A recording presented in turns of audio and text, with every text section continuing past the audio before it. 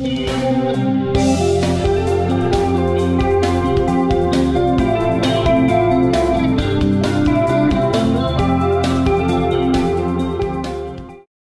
everyone, my name is Yvette. I'm really excited to be able to do this clinic online with you guys.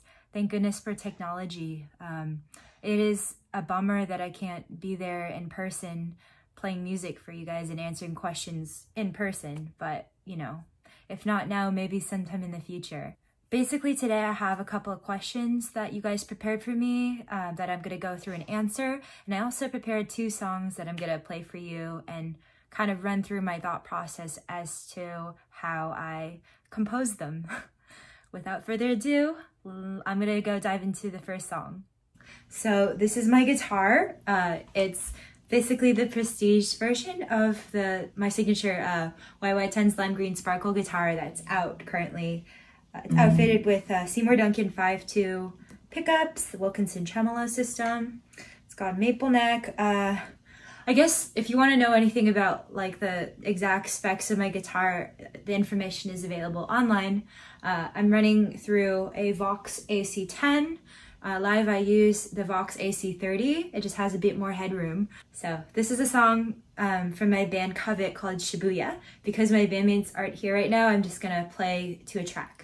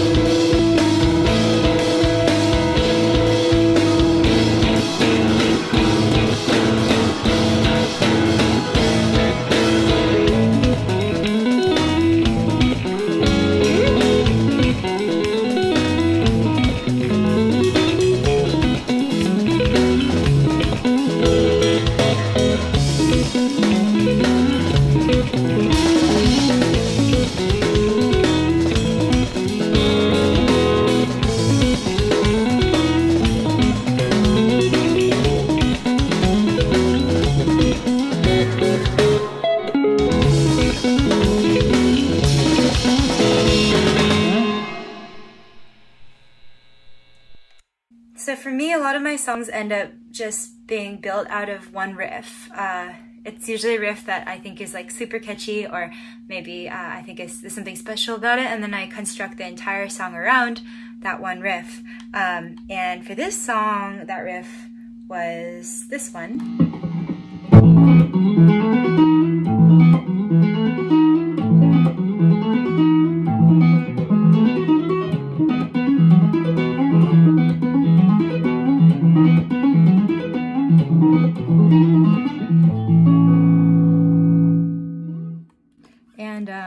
Yeah, I was just noodling around and that came up, and I posted it online just thinking, hey, like here's a cool tappy little thing, and people ended up really liking it. So I was like, oh shoot, I should just like make it into a full song.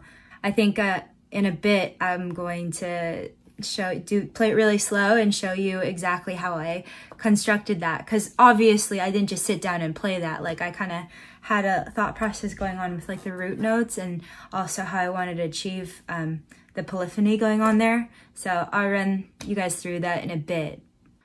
One thing I wanted to mention also was earlier when I said that every song starts with one riff, I don't mean literally start the song with the riff, because you know, I'll write something and I'll listen to it a bunch, and then I'll decide, okay, where in the story, I like to call my songs stories, because technically I'm like trying to tell a story with sound, but I'm like, where in the story does this riff belong? Is it an introduction? Is it like, you know, maybe a climax? Is it the conclusion of the story, or is it like a transition? So for me, I thought, even though this is like super catchy, it doesn't deserve to be the intro. Like there definitely needs to be something before it. So yeah, that's just an example of me thinking in terms of a songwriter and placing my riff. And then once I establish where it goes, that allows me to know what things are missing. And, you know, a lot of my melodies I end up singing too. So that's kind of how I decide how to figure out what comes next after the riff and what should come before. I usually like sing it. And then I find that whatever I sing with my voice ends up being the most natural and not forced. So before I teach you that part, I want to dissect it a little bit and help you get into the mindset of like how I write something like that. Basically, every one of my riffs, I try to sound as full as possible as one person. So for me, I wanted there to be these 3 root notes. So I'm kind of doing that with finger picking. And it's like kind of like on a piano, having left hand and having right hand. And then in this case, my right hand is doing all the tap melodies. So a lot of people are so used to finger picking down here by the pickups, but I actually finger pick on the neck to make it a little more economic for myself. That way I don't have to jump back and forth. So I'm finger picking on the fretboard. I know it's gonna feel really weird, but it'll help you be a little smoother and faster. So I'm muting that with my right hand, like.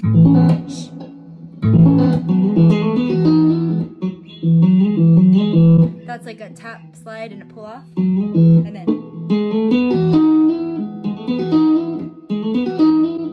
So yeah, you just put it all together, and then I just change the chord a bit.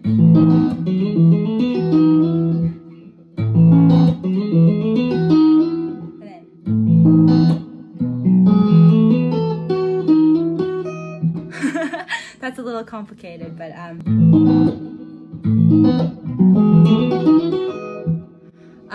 it's also a combined finger picking tapping thing. And then I move to this chord shape. Ooh, this one's a little different because you're tapping and sliding with your left hand. A harmony.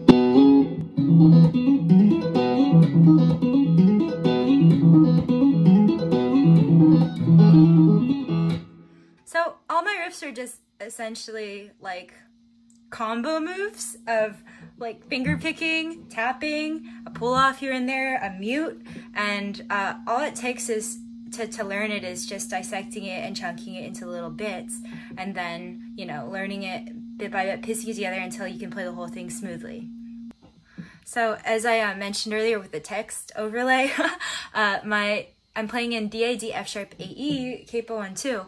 And the reason I like alternate tunings is because sometimes I feel like in standard, I kind of just play the same shapes over and over again. I get kind of stuck just sounding the same. And alternate tunings just take shapes completely away from my vocabulary and my mindset. And I'm forced to really use my ear to find a melody that I actually like. I'm not using convenience to dictate what I write. So another cool moment in this song, at least in my opinion, and from what people have asked me, is the little like pseudo sweep thing I do with tapping.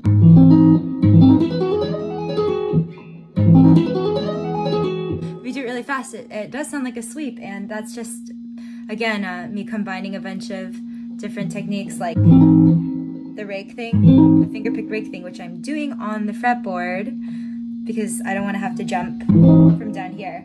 Everything's up here. Combining that with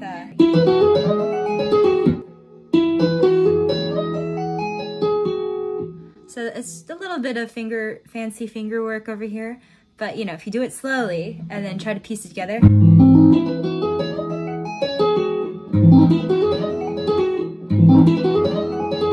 it's not that bad.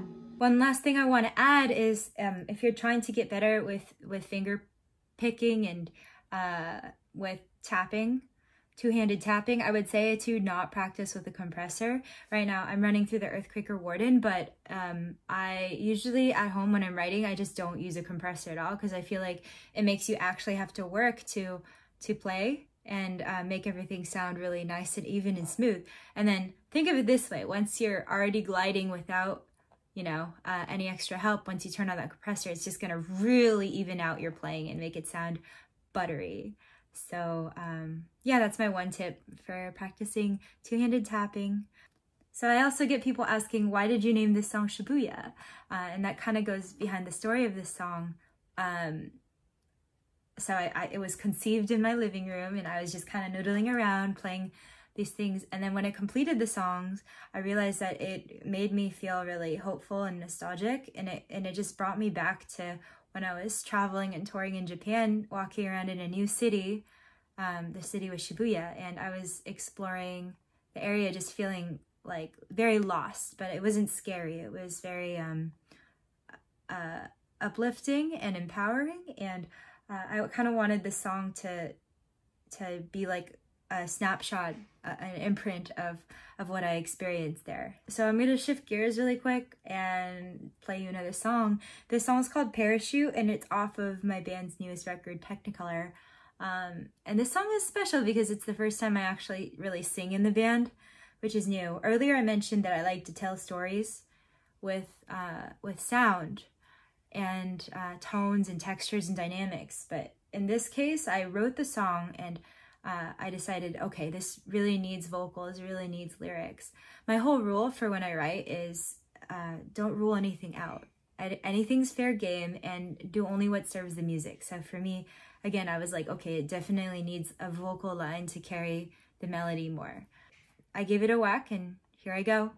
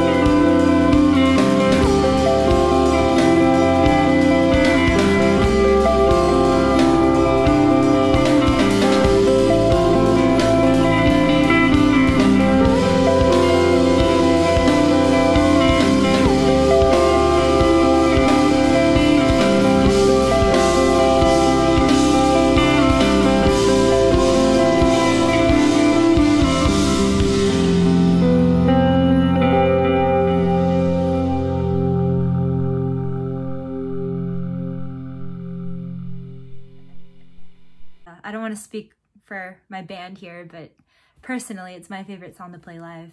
I want to go ahead and switch gears now to answering some of your questions that you left for me. Question 1, can you tell your guitar history or story? My relationship to music and guitar in general is really weird. I'm really grateful to be able to, do what I do for a career right now. But in a nutshell, I grew up learning classical piano and classical violin. I played in 2 orchestras.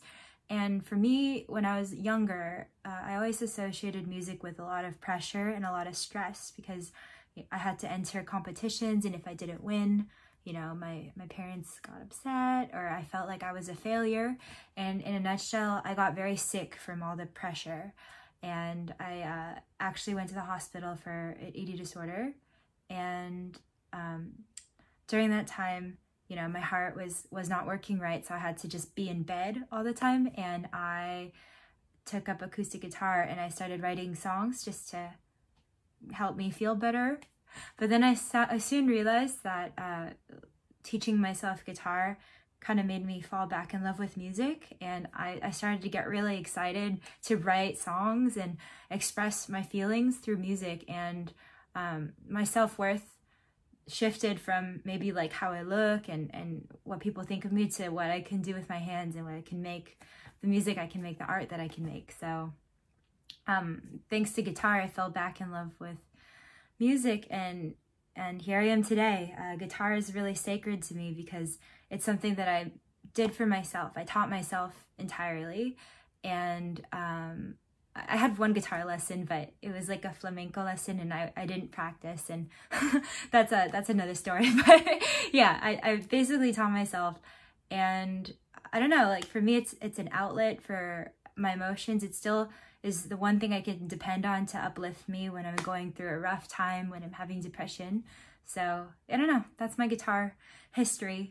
So the second question here is, which guitarist or musician influenced your musical ideas the most? My answer to that would be, I actually didn't really listen to a lot of guitar music. Like, I grew up exclusively on classical music, and then I think I started listening to some bands like Minus the Bear and stuff when I was in middle school. I think that was like when I was 15. And I always admired composers and songwriters. I didn't really look up to like virtuosic guitar, but instead I looked up to people who could tell a really compelling story through music, through their songwriting, through their lyrics. I think starting out, I really liked a lot of bands like American Football, Toe, Six Gallery, even like the more punk side of emo, like Midwest emo stuff like Algernon Cadwallader. Yeah, the list goes on and on. Enemies, I really like that band as well. So I guess I listened to a lot of bands. And in terms of singer-songwriters, I really loved Sufjan Stevens, Joanna Newsom. And there's a composer I really look up to, Olafur Arnalds and Nils Fromm. I really like his ability to just tell a really emotional story through even just a few notes. He does a lot of movie soundtrack stuff as well. So he's always someone who, I think he also had a similar background to me. So I always looked up to him as a composer.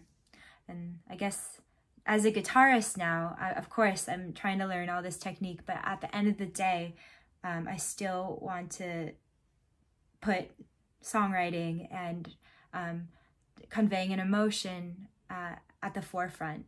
I want that to be my emphasis. So the next question is, why did I choose to play the guitar?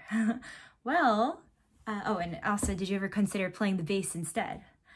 As I mentioned earlier, I started on piano and violin, and I was just super into the classical world, and I chose guitar because I used to sneak out to go to shows, go see bands, go to rock shows, and I always thought they looked so cool on stage, and I love the energy of a show. I love how everyone's so excited and people make new friends, and everyone there is bonded together by their love for the band that they're watching. There's a real sense of community, you know? So I always grew up watching guitarists, and I thought maybe I can do that. I definitely didn't think I'd be able to do it as a living, so I feel very grateful. But yeah, I guess that's why I chose guitar. And it's really special because it's something that I taught myself. And it kind of helped me, as I mentioned earlier, fall back in love with music in general. And now I love piano, I love violin, like I love bass. I just got a bass. I got an Ibanez bass. And I'm really looking forward to being able to compose with it as well. Basically, if I had enough time on the planet, I would want to learn every instrument. But right now I'm kind of focused on guitar. So the next question is there anything that you do every day as a musician, like a routine or a practice? I will be the first to say that I don't practice guitar enough, and that is shame on me. I should practice more guitar. However, that being said, every day I will try to sit down and I will just noodle. I'll like improvise with myself, even if it sounds bad. But basically my goal is to try to write something new. And even if nothing happens, I don't get too disappointed, because the more you try, the more likelihood there is that you'll come up with something that you like. And I find also that having gear, having pedals around can help inspire new sounds as well. So sometimes, you know, if I'm in a creative rut, I'll sit down and I'll pull out like a delay pedal or something, or interesting reverb, and I'll try to write with that sound in mind. And sometimes something really different comes out. So that's my daily routine. And I find that everything I try to write, I can't play yet. I sing everything. All my melodies come from my voice first, so then I translate it to the fretboard, and oftentimes I end up practicing guitar a lot because I have to learn the thing that I hear in my head, and then I end up getting better at guitar. So it's kind of like all-encompassing. And then if I don't feel like playing guitar, sometimes I'll sit down at the piano and I'll do the same thing. So maybe like I don't play guitar every day, but I at least will try to write something every day. The next question I kind of already covered. What do you think about when writing a song? And I mentioned that, you know, I like to sing all my melodies. So oftentimes when I'm writing, I'm like humming things. And then once I get my first riff going, I'm like, oh, this reminds me of like a crystal cave with like a lot of reflections. And then I'll start coming up with an image or a story in my mind. And then I try to have the music match what I'm seeing in my head. And I know that sounds really abstract and crazy, but my background is in visual arts. Like I went to fine art school. So for me, everything goes back to the visuals and how I can convey them. So yeah, I guess for me, the biggest compliment when someone hears my music is when they say, oh, that song reminded me of this feeling or this story, and then having it match exactly what I wanted the song to convey. I think for me, that's like the biggest success as a songwriter and a guitarist. The last question is, what goals do you have as a songwriter? I think I really covered this comprehensively. At risk of sounding like a broken record, I guess I feel like a successful songwriter when I'm able to tell the story I hear in my head and have people understand it, and have people feel the same emotions from the music as the emotions I felt when I was writing it. I know for Parachute, the last song I played, I wrote that when I was really depressed and going through a really rough time, and I wanted it to feel uplifting and hopeful. So if someone were to come up to me and say, that song made me feel really hopeful, I would be elated. And that being said, as a guitarist, I guess I feel successful when I can have a really fun time doing what I'm doing and have that excitement and passion and love for my craft translate to someone else. And if at least one other person can pick up the guitar because they see how much fun I'm having, then to me, that's success. Anyways, that concludes the question portion. I wanted to thank Ibanez for having me do this. This has been really fun, doing a cyber clinic, the first of probably many. And yeah, thank you everyone for tuning in and watching. Take care, be healthy and safe.